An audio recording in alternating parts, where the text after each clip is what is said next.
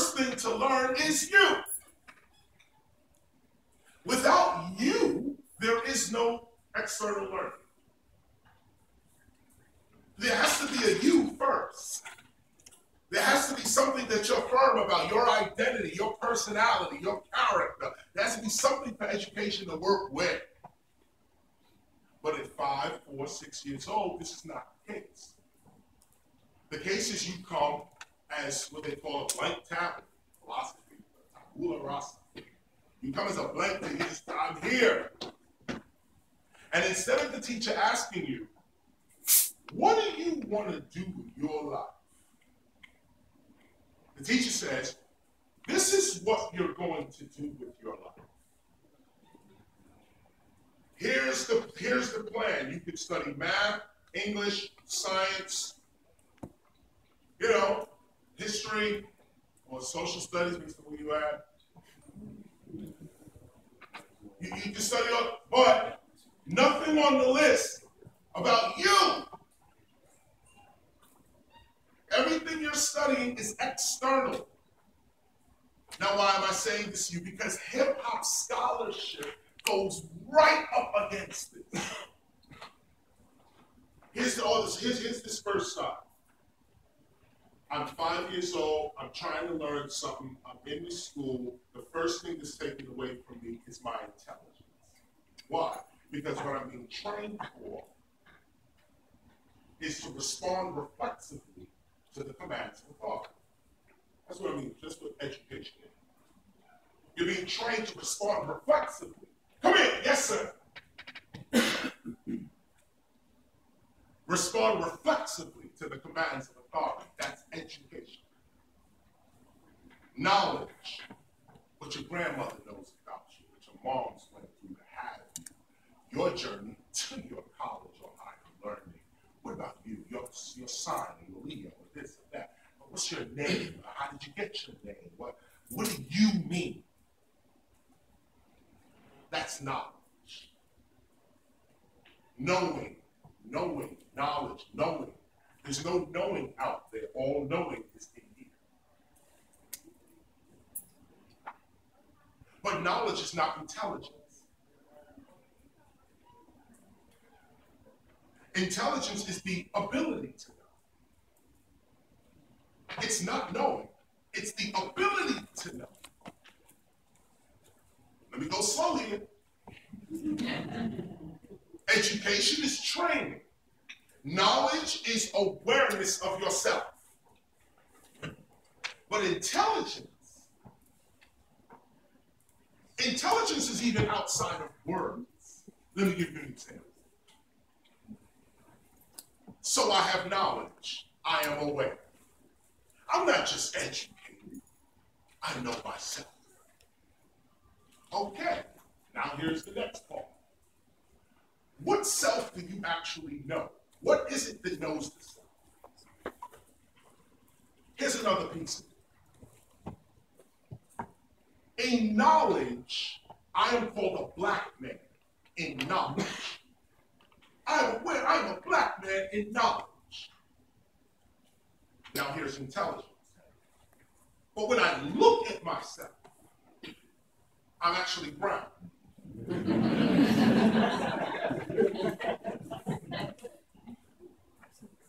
My knowledge tells me you're a black man. My intelligence says you're brown. Go deeper. You're a human. Where does your intelligence start and stop? Once you control a person's education, you can control their intelligence. Once you control their intelligence, you control their reality. Intelligence deals with your perception, how you see your world, how you respond to your world. Intelligence uses knowledge to navigate the world. So if you're over here being educated to respond reflexively to authority, anything somebody in authority tells you to do, you jump up and do it, even if it's wrong. You say, I'm just going to do it because that's how I was trained. Why? Because I want the A, the B, the C grade. Or I want the $50,000, $60,000, $70,000 job. I want the $100,000. Same situation. I'm being trained to be a better employee. Okay. If that's who you are, then that's who you are. It's all love. But it's not hip-hop. Now, hip-hop is a little different.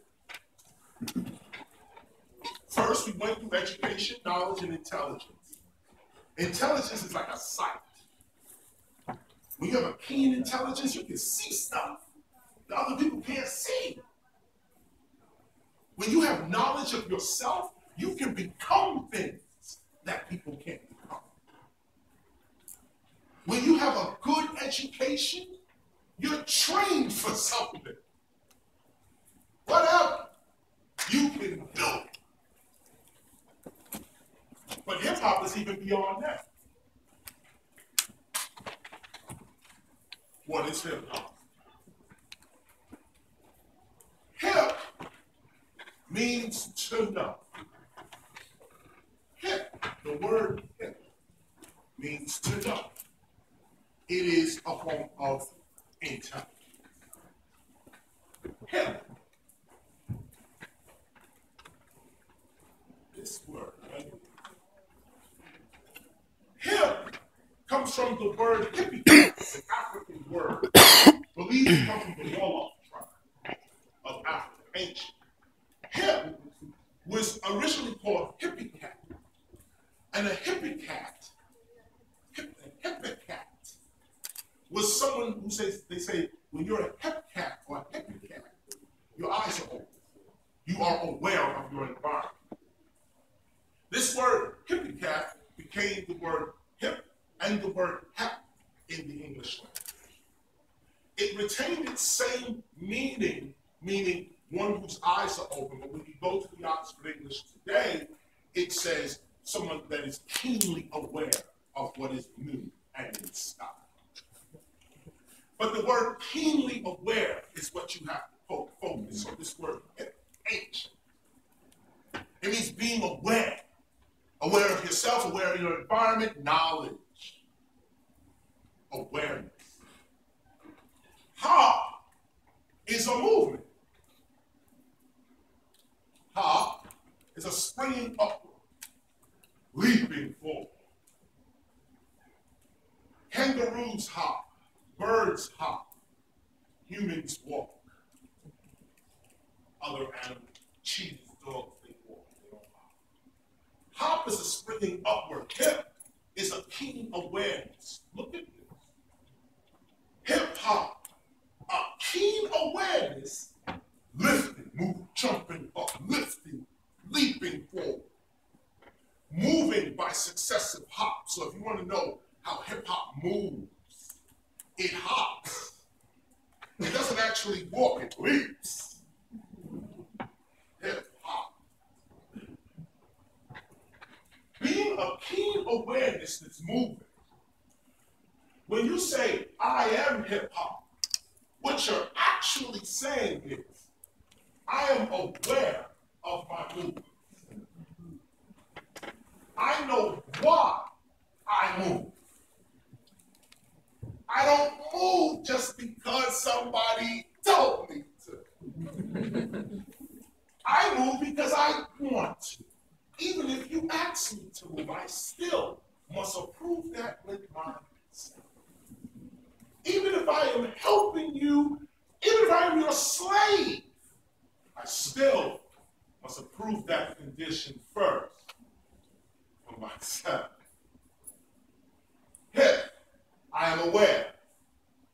Hop, I move on that awareness. Yeah.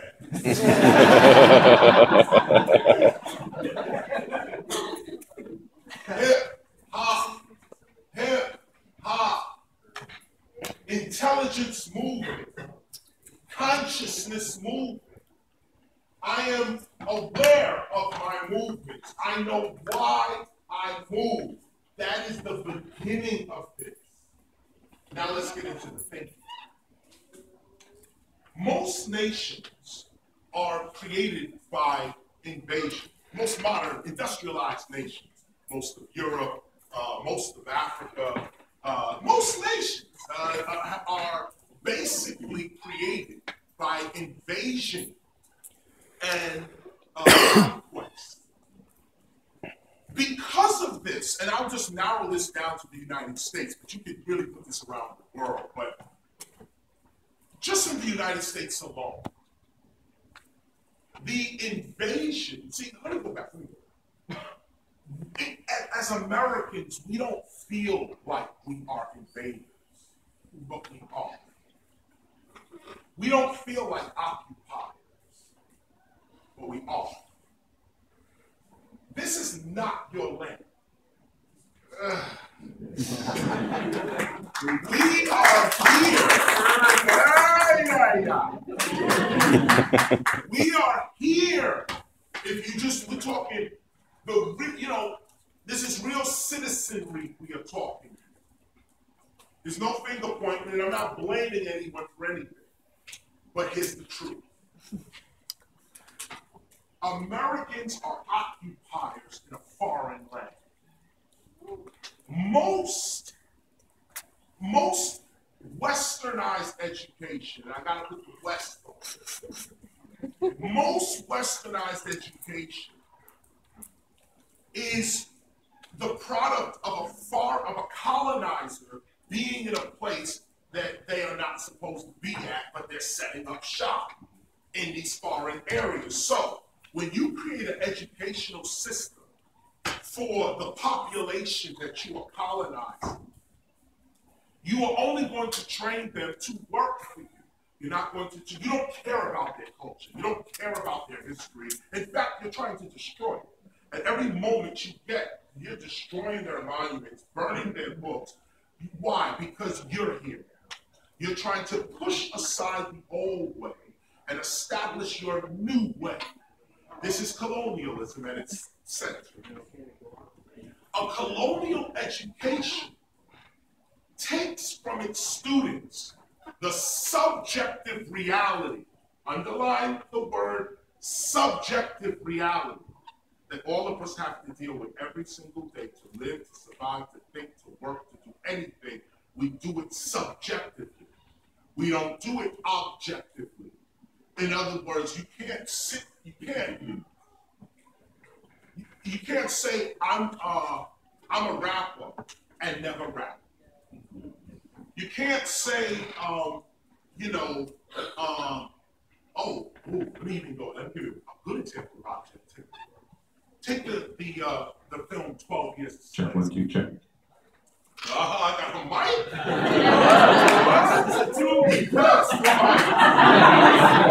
So real right now.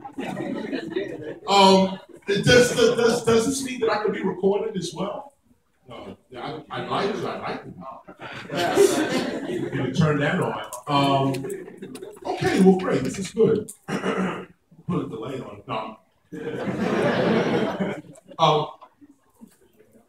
Subjective learning is a problem for a colonizer's educational system. You gotta know this. If I am foreign to your land, I can't teach you nothing about yourself or the land in which we're standing upon. The educational model then is objectivity. Objectivity rules. The objective observer, the one that stands on the outside of the subject, is deemed more credible than the subject itself. Now, we have to stop. Because this is the crux, and you have to make up your mind about this. And when I enter something, when I look to become knowledgeable about something, do I learn it from a distance? Do I learn it from a distance like it's me here and I know who I am? And I'm going to learn this. I'm never going to become it. I'm never going to see it. I'm never going to, but it's a book, a DVD, there's television, there's the internet, there's something I can learn about this thing. And so I learn about it. But I myself never become it. Now this goes way back to when ancient people used to learn, before colonialism, before the colonization of people, before all of that, people learned subjectively, meaning that you became the knowledge you wanted to know. This is nature's order of how knowledge is distributed amongst humanity. Everybody can't do everything. Everyone is not meant to do everything. There are people born for astronomy, born for it. Grew up, looked at the stars and said, I know exactly what they're saying. No taught, no nothing. There are people that are born to cook. You throw scraps at them, they whip it up together and suddenly it's this. People born to fix cars, good with mechanics, never taught nothing. This is how nature teaches. Nature gives you a talent that nobody else has. Some people may have the talent, like there's a bunch of car mechanics, but each human being is unique in the way that that skill is going to be presented. There's a billion rappers, but I'm the greatest one. I'm sorry.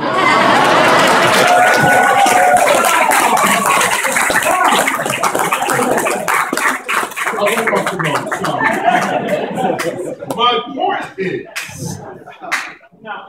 there's a lot, there are many of what we are doing, but there is only one doer of it. And you are unique in that way, and nature understood this early on. It was, imagine you have a family, and there are other families in this society. We're all families in this society. Say 5 families. One family, for some reason, can build houses like you can't believe. For some reason, they understand architecture. And by the way, architecture is natural to humanity. You don't have to go to school for that. If you really want to know architecture, know yourself. This is one of nature's sciences, like astronomy, nature's sciences, like medicine and healing. This all comes from nature. Man did not create any of this. Go back to this subjective learning.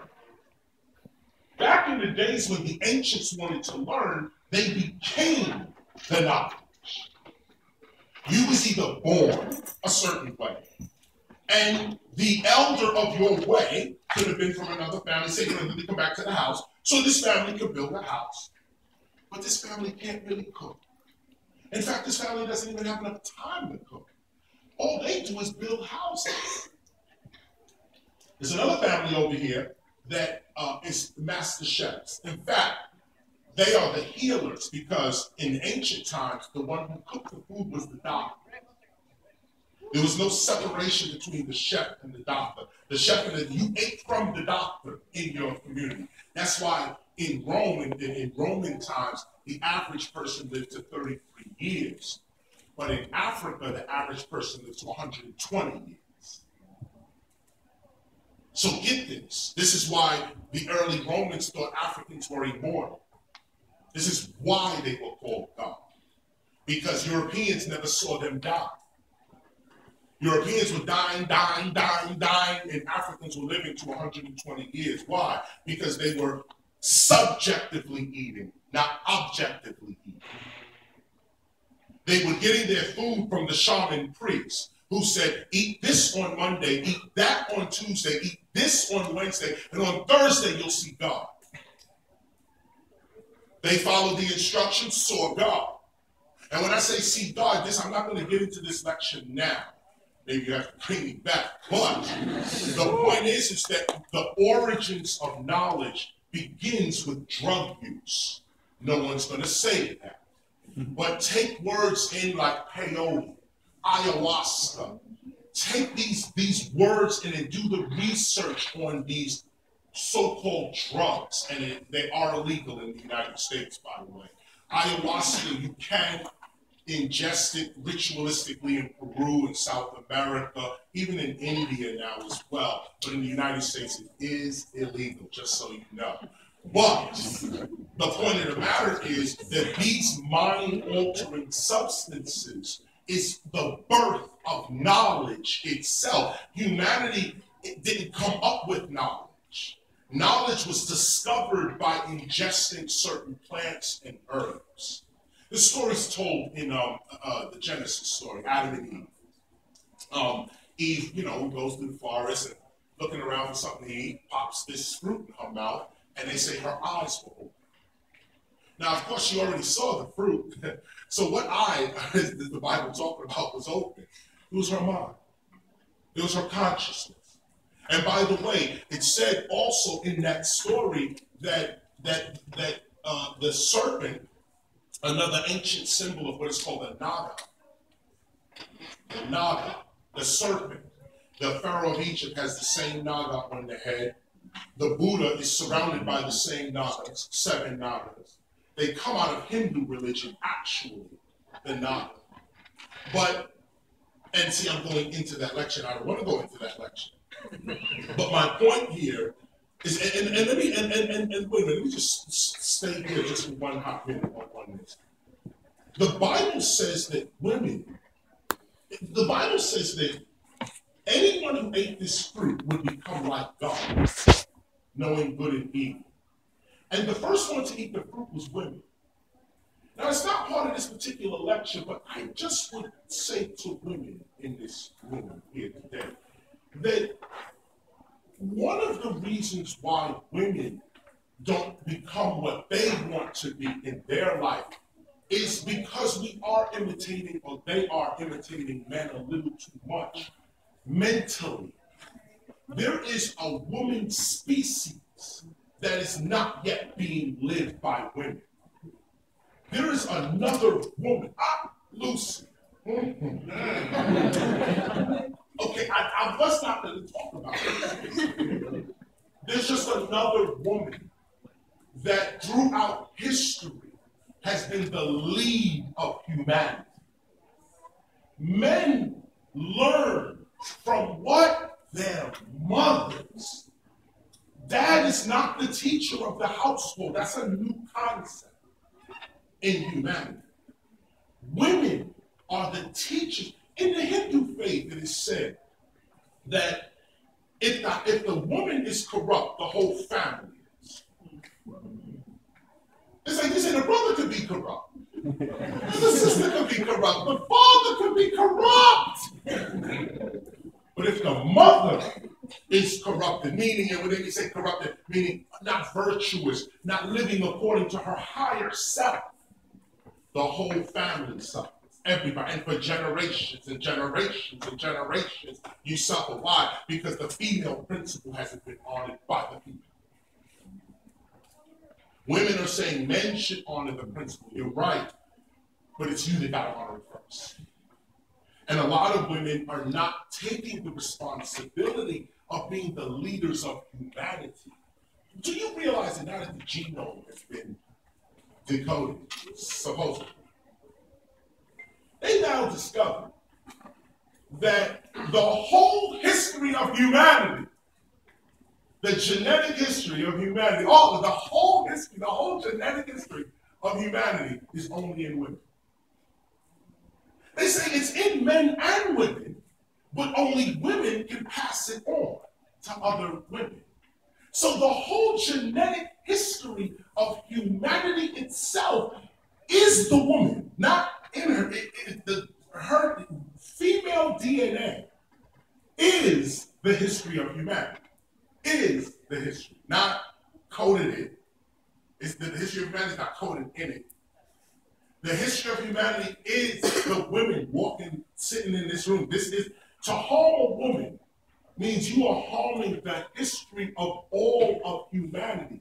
Every woman has the history of the entire human being in her. And it's passed on from mother to mother to mother to mother, or daughter, mother, daughter, daughter, mother, passed on. So, men, if you want to continue your lineage, you got to have a daughter. If a man wants to continue, he must have a queen. This is the ancient Egyptian concept of the Pharaoh being the king, but having no power whatsoever until he sat down in the throne. The throne was female. The throne was Isis. He was Horus. He was the Christ child. He was in the bosom of the great mother. Why do I mention this? Because when you're studying, if you cannot show honor to your mother, and we have some crazy mothers too, by the way. So I'm not talking about your mother. Although I am on another level, yes, I am talking about your mother. I'm talking about being patient with your parents. Yes. But in this conversation, the female principle, men that want to be hip-hop scholars, the first thing you have to get in touch with is the female principle. Why is this important? Because real hip-hop was raised by women. We were raised at a time when dad wasn't there. For whatever reason, dad wasn't there. Hundreds of us, you pick up any hot album, any of your top stars, guaranteed they had some family presence. What ended up with I had to stay with grandma, had to stay with my aunt, had to stay with my mom. It was just me and her. Go even deeper just into the history of hip-hop. You can look this up online, which I'm not going to get into it. But the history of hip-hop starts with a guy named Cool DJ Herc, 1973 in the Bronx. Well, what caused Cool DJ Herc to start playing in the breaks of records? It was his sister. His sister Cindy, who was his older sister, by the way. She had a birthday party and said, Herc, can you come out and DJ for my party? He said, sure. He came out and DJed, and hip-hop began. You must show respect with these words to the feminine principle. And it's important because no scholar is going to tell you that. Because they don't regard this as real knowledge. They regard it as, I don't know, whatever it is. But it's unimportant to respect the woman in this educational model. It's unimportant. It's not important to respect women in your scholarship. That's not important. So to be a hip-hop scholar, the first thing you got to recognize is my mother is the lead here. My father gets respect, no doubt. I have a whole lecture on fathers. We can get into that, but that's not the point here. The point here is mothers. Mothers, you want to birth your career. You want to birth a new life. Everything about creativity and creation and starting something from nothing begins with women. Now, having said that, come back to what I was talking about with colonization. Colonization hates women. Anytime somebody lands in your country or lands in your house or lands in your community, the first thing they have to get rid of is your moms. They can actually get rid of your dad. You may actually like that. Then they say, yeah, okay, dad's gonna fight, that's dad. Don't touch my mother. Don't say that my moms, every tribe on earth, it don't matter what language you speak, it don't matter, don't talk about my mother. Don't matter where you are. This is natural to humanity. And why is that? Because nature gives you that. Nature says the true ruler is her right there. If you're going to be a scholar of the hip-hop arts and sciences, first show respect to your mother. Of course you show respect to all of your parents, because that gets into ancestry and how you're going to be helped from beyond the grave. I'm not going to go there here. But the ancestors are working. All your parents are important, their grandparents and so forth. But just as intellectual scholars, we'll just say, from a keen understanding first, the feminine principle. Now, how is this? What does mom do? How does mom approach me is how I'm going to approach my career. I'll say it again. These are the secrets. Take it in. The way mom approaches me is the way I am going to approach my career. What did mom do? Okay. And look at this, because this knowledge is going to come out 10 or 20 years from now. You'll get it now. Thank you. Woo! Time flies, doesn't it? That, I'll put a period on this and then summarize. And she just made me think about now my new suburb. I'll say this, because I do have 5 minutes and I do want to take questions and answers. This is a longer lecture. I can go on. Let me say this about femininity as well. Just come back to that. Again, like I said, what I wanted to say was the importance of recognizing women first is because if you don't treat your career like a child, like a mother having a child, you won't have it. You won't have it. Careers are living things. Your degree is not going to help your career. I'm sure y'all know that already. It helps you, you know, when you get to your graduation and they give you your receipt, I mean your degree.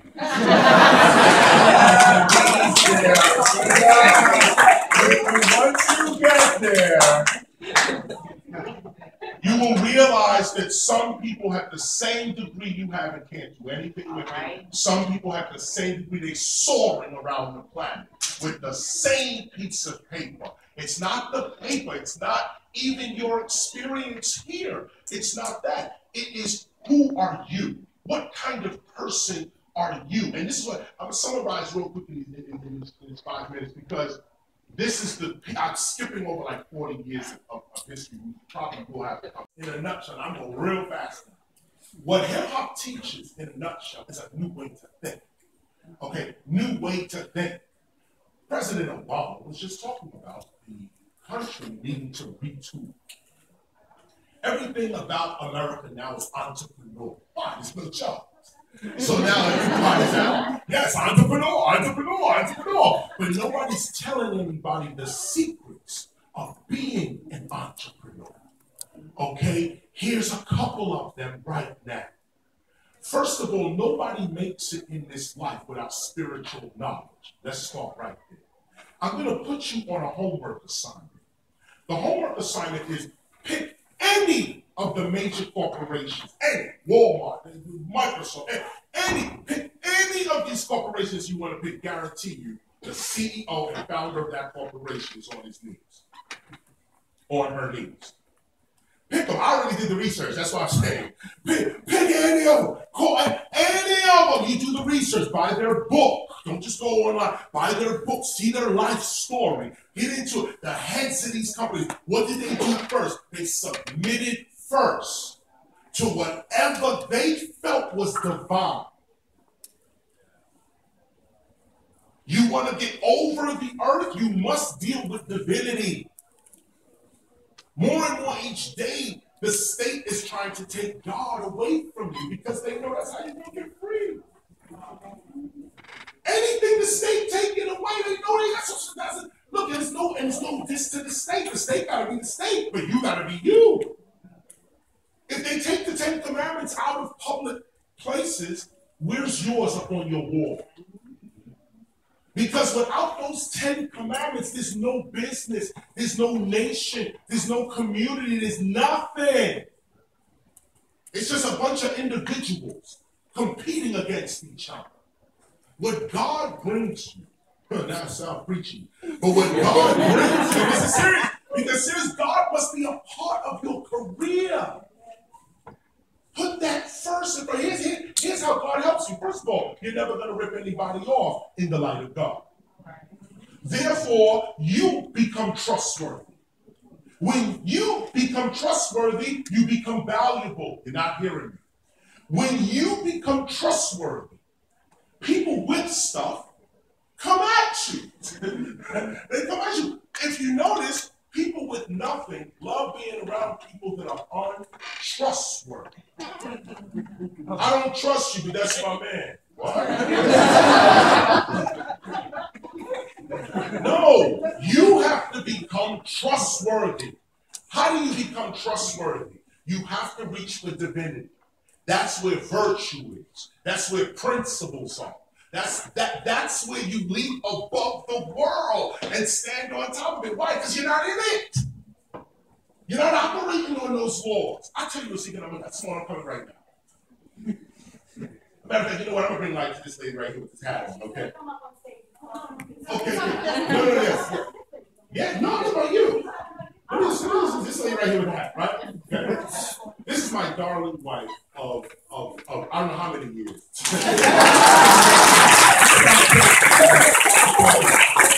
I'm going to tell you a quick thing, and this is it, okay? This is it right here. Quick thing in around God, okay? This is it. You dig my story. Look at my story. You'll see what it is. I started with nothing, okay? 14 years old. I ran away from home. It wasn't an abusive home or anything. I felt like I was around. I felt like I'm an MC. That's what I'm doing. So I left home at 14.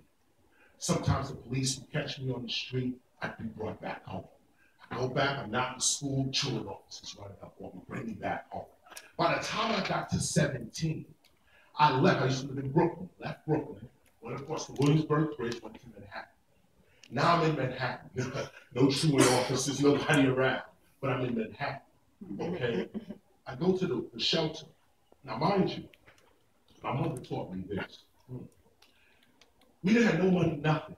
But the one thing she said was, whatever it is you want to be in your life, visualize it now. See it now. Be it now. She said, we can't afford the car. You say, what car do you want? I want a Mercedes-Benz.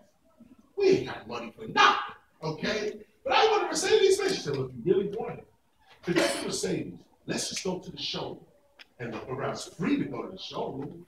Let's just look around. What most people do is they say, I want the Mercedes-Benz. No, I'm never going to have that. All right, let's get back to work, Charlie. No, I want the Mercedes-Benz. Okay, first let me get near it. I can't afford it. I have nothing. But let me get near it. Let me just get in the showroom. Look in the showroom, touch the seats. It's free to sit in the car. You can sit down in the showroom. You can ask these people all kinds of things. I feel so bad for car centers. I feel bad because you just walking in there. So how much is this? You know you ain't buying nothing. How many dollars? And where did it come from? And how did it go? And what did you do? They got to sit there and answer all your questions. We got to wrap it up. Yes, Simone, I'm coming now. So what I'm trying to say is this. What I'm trying to say is that, and the reason I mentioned her is because I mentioned God first, because you're going to leap over the world. After that, family.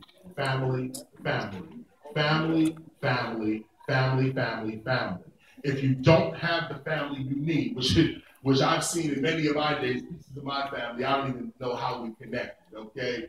But if you have that member or members in your family, here's where God actually works. All things work for the good of those that praise God. Remember that. Even the evil people, the ones trying to get over on you in business, we've watched them fall and stumble. I'm not telling you just what the Bible or the Quran or the Torah teaches. I'm telling you what I live every day. Now, the reason I'm late here today is because I had to take an international call. Why? Because I said in my mind, create a visualization. I think, therefore I am. I said last year, I'm trying to get over to Greece. I want to do a study of Greece. I'm studying the pillars and how they relate to standing stones and Stonehenge and all this stuff. So I'm saying, okay, let me get out to Greece. I need to get out to Greece and see what's going on and do this kind of thing. Now I'm around, okay? Look at the life. Don't work, live. Never work, live. I'm not working. I'm an unemployed black male right now. You just don't see it that way. You say, no, you're KRS-One recording on. No. The truth is, I'm just like you. That's the truth. It's just that I apply these techniques, and now I'm who you think I am. And so we'll come back on this, but what I wanted to say is that this woman right here is an international tour agent. Now, she looks like she's standing there all homely, okay? But let me say this. This woman books Big Daddy Kane, MC Light. She's had the careers Fuji's, Fat Joe. I can't even run down everybody in my crew, Mag Lion, Channel Live, Queen Latifah, everybody on that side, okay? This woman here, now the reason I point her out is two reasons. One, like I said, men, put your women in power. That's the new business model globally. The new business model globally is women are winning. You don't put the man up front. After war and destruction, the world don't want to see men leading up. Put the woman up front, because business is being conducted now. High business is being conducted by women. This woman, you need to bring her back so she can show women how to empower their men. I am nothing without that woman right there.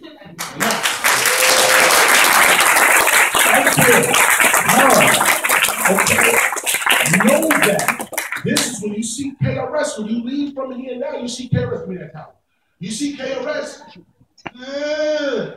when you see KRS, know that you're not seeing KRS. You're seeing the result of a team, the result of a family, the result of someone who cared enough about me to not say, I'm making money with you, but I want to live with you. So when we live in together, well, as an MC, I say, well, look, let's just book ourselves in Greece. There's like 3 clubs. There's one in Athens, one there. Let's book ourselves in Greece so I can continue my study. Now, who books it? The wife does. The queen does. Why? Because our children are going with us as well. Why? Because we live this. There's no cooperation here. It's unnecessary. This is the culture we're talking about now. This is beyond the world. This is God manifested. The independent person doing what they, in other words, living, thinking, and doing what you live, think, and do. Most people do not do what they live, think. You think one way and do something else. Why? Why? No, let this be the last day that you think one way and do something else. No, think the way you think, and then do your thinking. Thank you.